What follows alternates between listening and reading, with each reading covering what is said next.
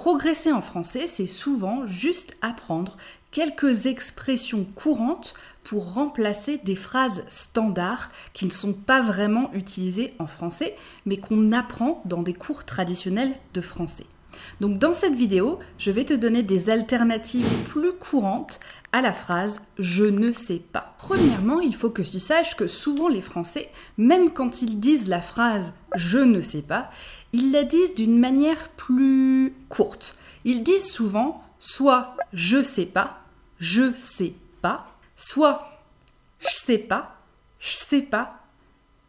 pas », ou encore « je sais pas ». Donc tu entendras rarement un Français dire la phrase « je ne sais pas » et prononcer tous les mots dans cette phrase. Maintenant, si tu veux qu'on te prenne pour un Français natif, voici des expressions que tu peux utiliser à la place de « je ne sais pas ». Aucune idée. Aucune idée. Tu sais où sont mes lunettes? Aucune idée. Aucune idée, ça veut dire que tu n'as pas d'idée où sont les lunettes. Tu ne sais pas où sont les lunettes. Aucune idée. Tu peux aussi utiliser la phrase « j'en ai aucune idée ». J'en ai aucune idée. Pourquoi il n'est pas là? J'en ai aucune idée. Attention par contre, quand tu utilises une phrase complète, il faut faire attention à la conjugaison. Ici, si la question est au passé, la réponse doit être au passé aussi. Tu savais que Thomas avait déménagé? J'en avais aucune idée. Avait, j'en avais aucune idée. Tu peux aussi utiliser la phrase « je n'en sais rien ». Je n'en sais rien. Ou alors même « j'en sais rien ».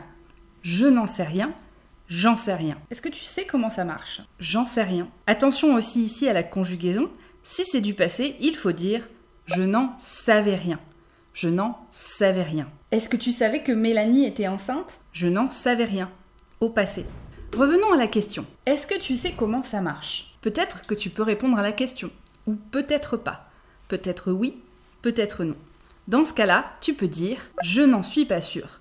Je n'en suis pas sûre. Est-ce que tu sais comment ça marche? Je ne suis pas sûre. Attention au genre grammatical ici. On ajoute un « e » à « sûr » quand on est féminine. Je ne suis pas sûre. Ça ne change pas la prononciation, mais à l'écrit, il faut faire attention. Si tu es en train de parler avec des amis, tu peux aussi tout simplement dire « pas sûr ».